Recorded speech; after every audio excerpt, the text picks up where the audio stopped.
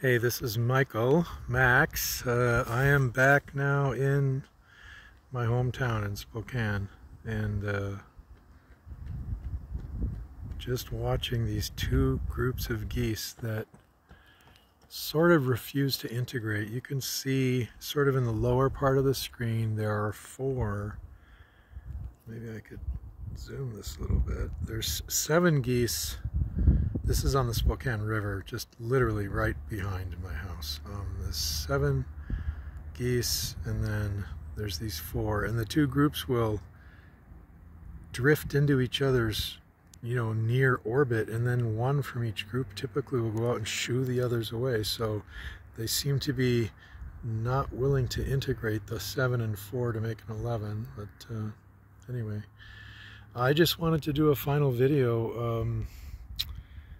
You can see the Spokane River is extremely low. The snowpack was low this year, and as a result, the river has, this river is very, very high in the spring when the snow melts. But in any case, I hadn't really done a final video, and it's been a week now. Literally, I finished a week ago and flew back home the next day.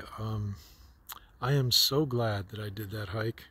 I'm really glad that others enjoyed the blog and the videos.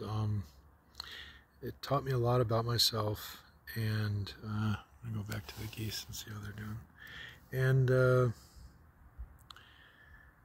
I just, it was definitely different than a typical thru hike, but especially with Hammer there in the last week, it made it feel very much like a thru hike at the end. But the lack of other hikers around to consult with or commiserate with was just a real interesting dynamic. I'm not ruling out doing another one like that in the future.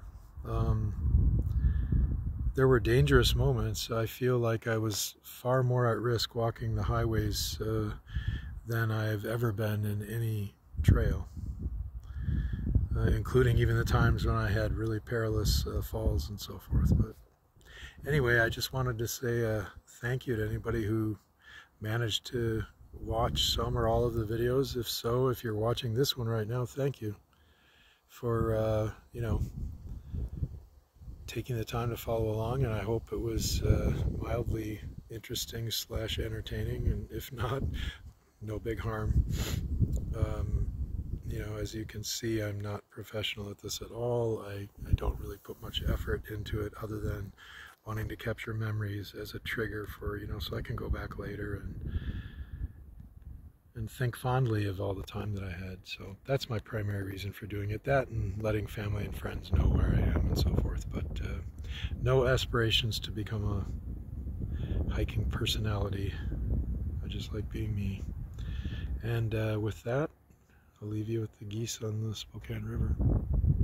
Thanks again.